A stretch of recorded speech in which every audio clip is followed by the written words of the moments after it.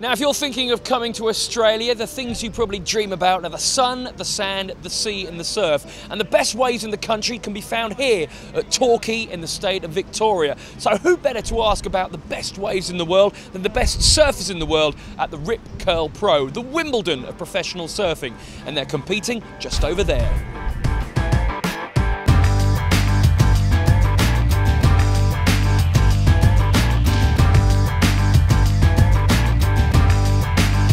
So what is it about Torquay, and more specifically Bells Beach, that makes it so special? Maybe the most sought after trophy in surfing, just what it symbolizes, the tradition of the event, the length of events run and stuff. So you know, to ring that thing again was pretty awesome. I wasn't sure if I was going to get one of those things again. It's been a long time.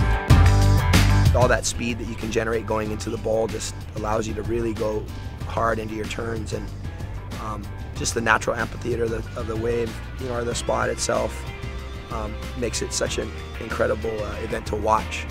There's a great deal of history around this area with surfing, and it's one of those raw places to come.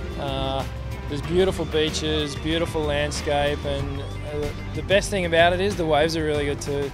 There's a lot of special things about it. There's just this energy that this wave has, and just something about walking down the stairs and hearing the, you know, AC/DC Hell's Bells song, and, you know, like ringing that bell, and the wave is just, you know, it's a really, really fun wave, and just real high performance, and this contest has been running for so long. It's just one of those prestigious events to win and just to be a part of.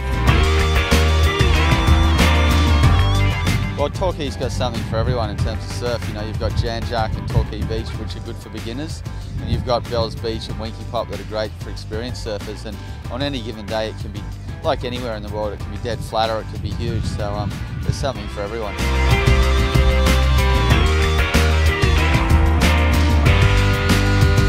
Now, the competition showcases the world's top male surfers and draws up to 20,000 spectators, and is the longest running professional surfing competition on the tour.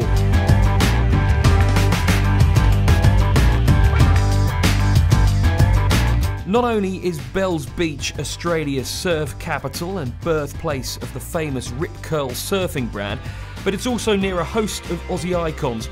It's positioned at the start of the Great Ocean Road, and is also just a 90-minute drive from the fabulous city of Melbourne and its vibrant nightlife. So what advice do the experts have for those of us who are new to the sport? Go find a good surf school around the place if you've never surfed before. Just go to one of the local surf shops and ask who's a good coach to get you down there and get you standing up. If you're just starting out, you know, you're best hanging down there at Jan Jack, where it's a little bit mellower and a little bit softer, and you know, mainly all the beginners hang out there. And if you kind of try to take on the Bells Bowl straight away and you didn't really know what you were doing, you'd probably you wouldn't get too far, and you'd probably make a few enemies as well. So wait till you've raised the bar a little and you got your level up, and then hit out here at Bells. You know, like, it's always good to start off on longer boards, particularly ones that are either soft or lightweight, and you know, usually, like, it helps to, like, have somebody kind of guide you, either having a surf tour guide or someone that can give you a lesson to start you off with, or, you know, just a friendly surfer. So you've seen the waves and you've seen the moves, but here's something for those who might need a bit more convincing. Professional surfers got the best life in the world. They travel around to the best wave locations in the world, get paid a whole stack load of green to do it. They got all the best looking women, and they get free stuff all day, every day. And I mean, what better way to pass the time, just surfing all day?